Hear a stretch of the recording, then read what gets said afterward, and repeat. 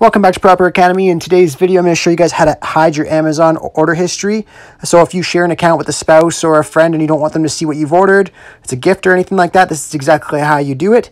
So whether you're on iPhone or Android, you do have to use Google Chrome. So if you don't have that, you need to download that.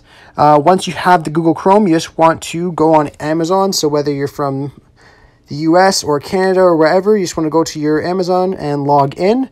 I'm already logged in here. Once you're logged in, you just want to click on the three lines on the top left and go to orders. And then once you're on orders, you actually want to click the three dots down at the bottom right and click on request desktop site. And then you're going to see archive order. So you're going to want to click that.